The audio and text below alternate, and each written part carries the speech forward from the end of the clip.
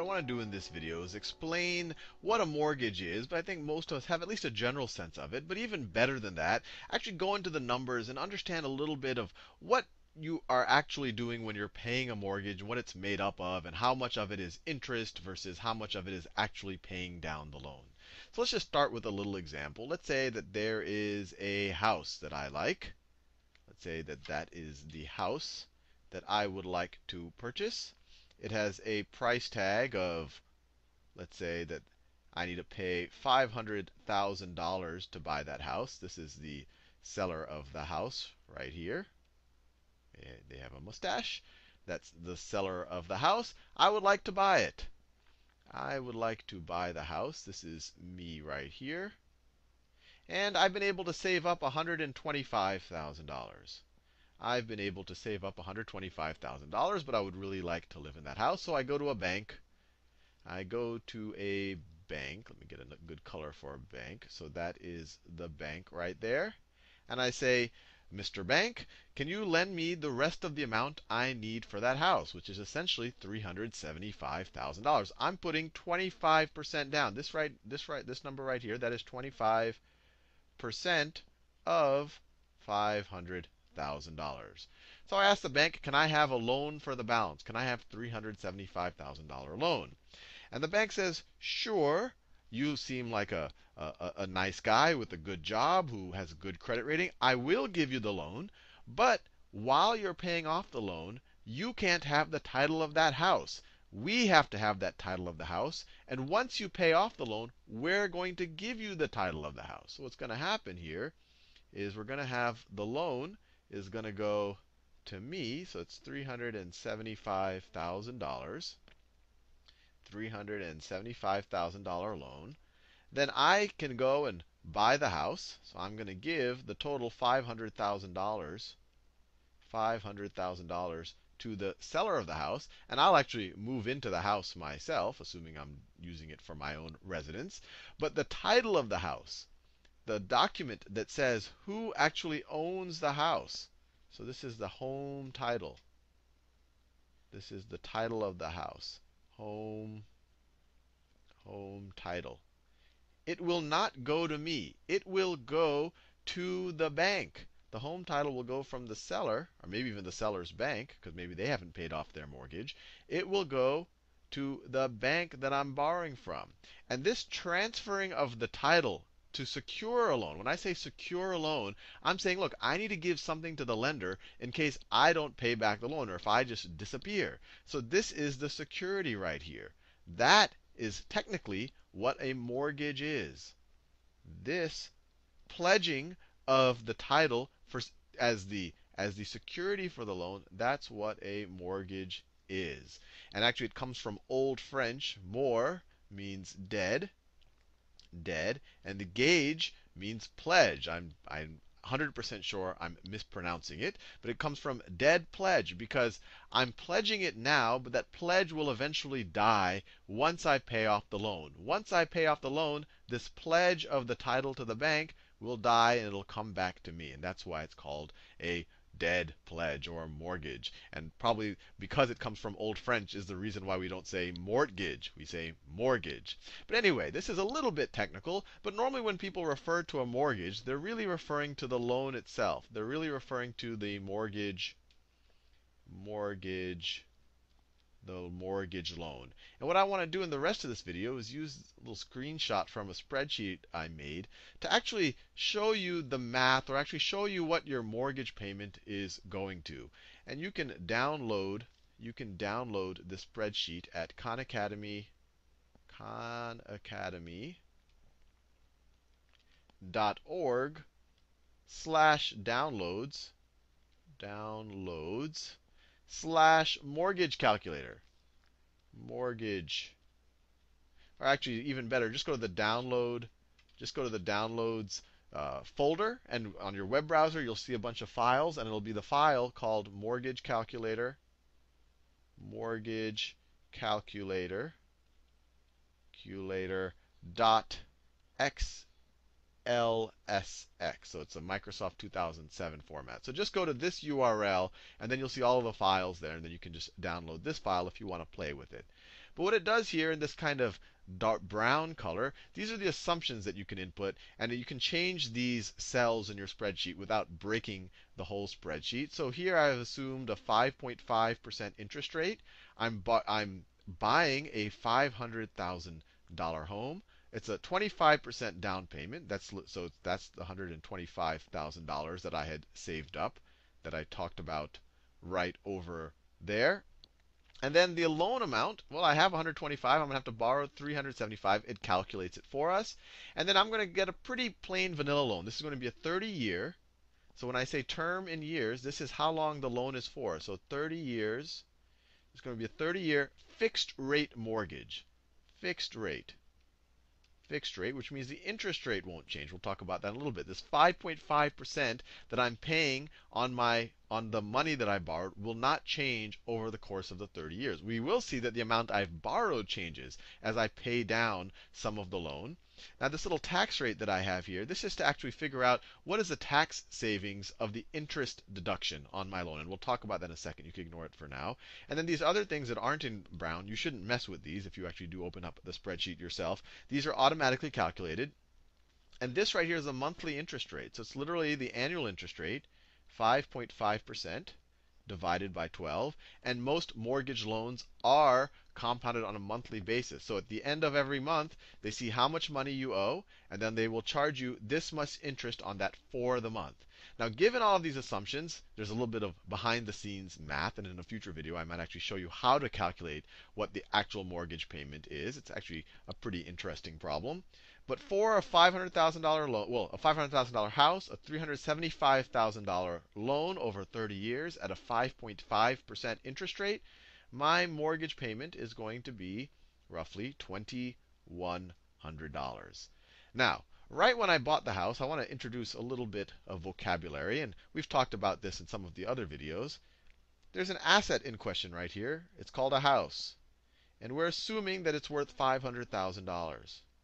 We are assuming it's worth $500,000. That is an asset. It's an asset because it gives you future benefit, the future benefit of being able to live in it.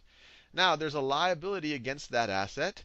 That's the mortgage loan. That's a $375,000 liability. $375,000 loan or debt. So if this was your balance sheet, if this was all of your assets and this is all of your debt, and if you were essentially to sell the assets and pay off the debt, if you sell the house, you get the title, you could get the money, then you pay it back to the bank. Then, well, actually, it doesn't necessarily go into that order, but I won't get too technical. But if you were to unwind this transaction immediately after doing it, then you have a $500,000 house, you'd pay off your $375,000 in debt, and you would get in your pocket $125,000, which is exactly what your original down payment was. But this is your equity. And the reason why I'm pointing it out now is in this video, I'm not going to assume anything about the house price, whether it goes up or down. We're assuming it's constant. But you could not assume it's constant and play with the spreadsheet a little bit. But I'm introducing this because as we pay down the debt, this number is going to get smaller. So if this number is getting smaller, let's say at some point this is only 300,000, then my equity is going to get bigger. So you can kind of view equity as how much value do you have after you pay off the debt for your house. If you were to sell the house, pay off the debt, what do you have left over for yourself? So this is really kind of this is the real wealth in the house. The owners, this is what you own. Wealth in house, or the actual what the owner has. Now, what I've done here is, well, actually, before I get to the chart, let me actually show you how I calculate the chart. And I do this over the course of 30 years, and it goes by month. So you can imagine that there's actually 360 rows here on the actual spreadsheet, and you'll see that if you go and open it up. But I just want to show you what I did. So on month 0, which I don't show here, you've borrowed $375,000. Now, over the course of that month, they're going to charge you 0.46% interest. Remember, that was 5.5% divided by 12. 0.46% interest on $375,000 is $1,718.75. So I haven't made any mortgage payments yet. So I borrowed $375,000. This much interest essentially got built up on top of that. It got accrued. So now before I pay any of my payments, instead of owing $375,000 at the end of the first month, I owe $376,718. Now, I'm a good guy. I'm not going to default on my mortgage, so I make that first mortgage payment that we calculated right over here.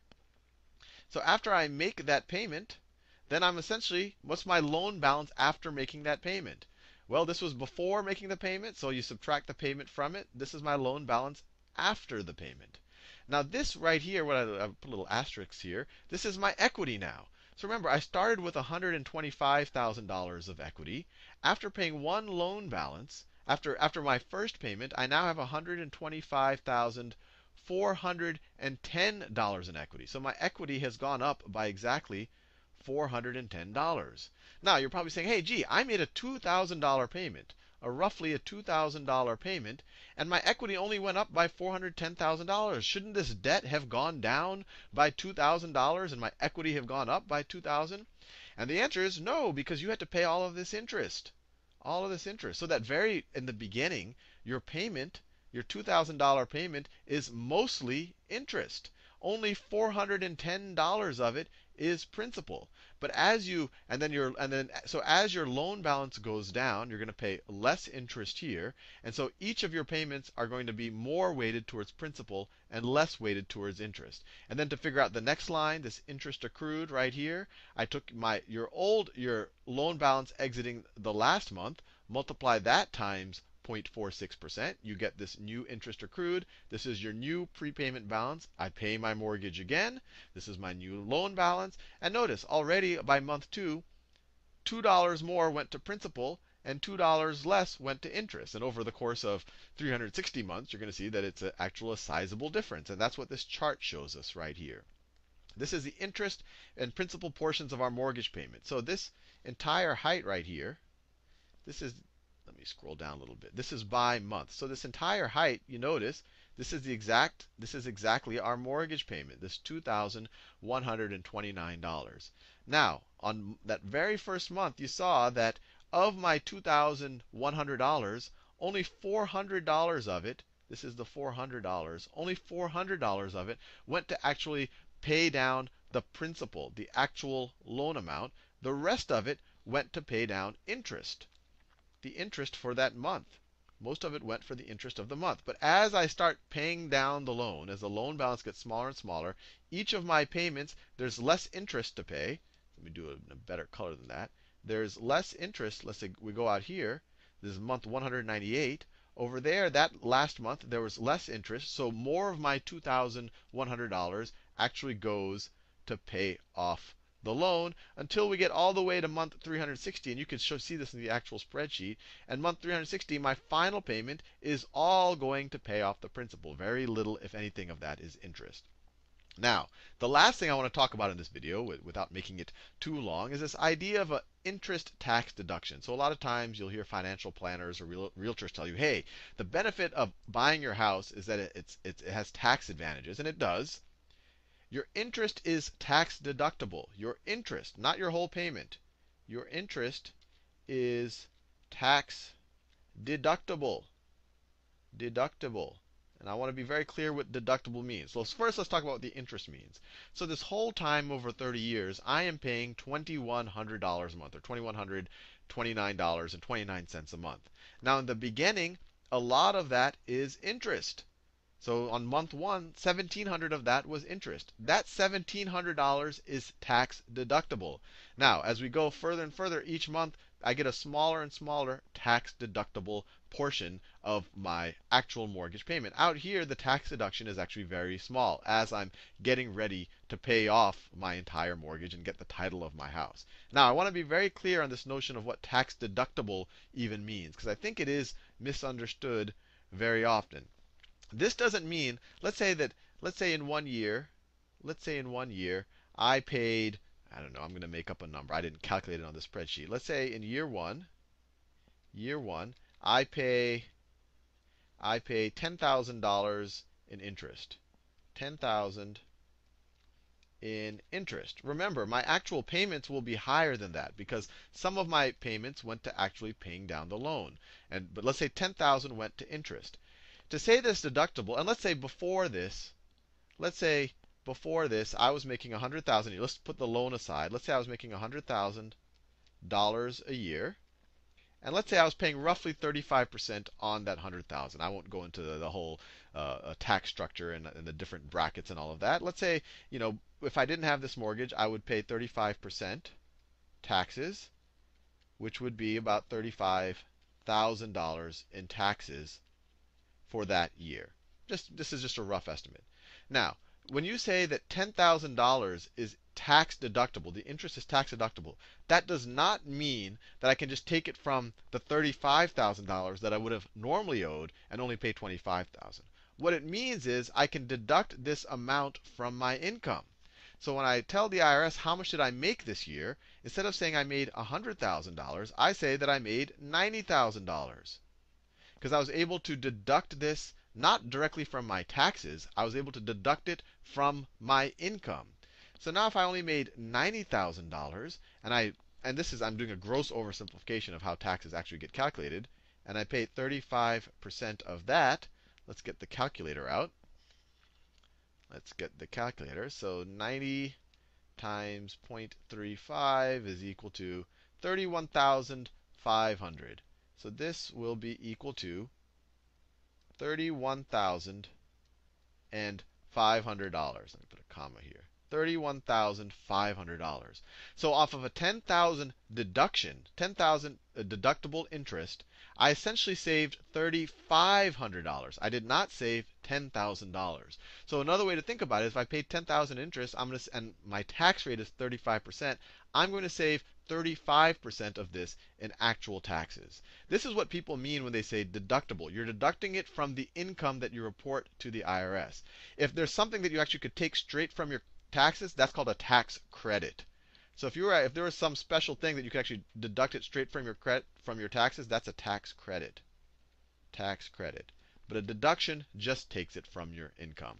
And so on this spreadsheet, I just want to show you that I actually calculated in that month how much of a tax deduction do you get. So for example, just off of the first month, you paid $1,700 in interest of your $2,100 mortgage payment. So 35% of that, and I got the 35% as one of your assumptions, 35% of $1,700, I will save $600 in taxes on that month. So roughly over the course of the first year, I'm going to save about $7,000 in taxes. So that's nothing to sneeze at. Anyway, hopefully you found this helpful, and I encourage you to go to that spreadsheet and play with the assumptions. Only the assumptions in this brown color, unless you really know what you're doing with the spreadsheet. And you can see how this actually changes based on different interest rates, different loan amounts, different down payments, different terms, different tax rates. That'll actually change the tax savings, and you can play around with the different types of fixed mortgages on this spreadsheet.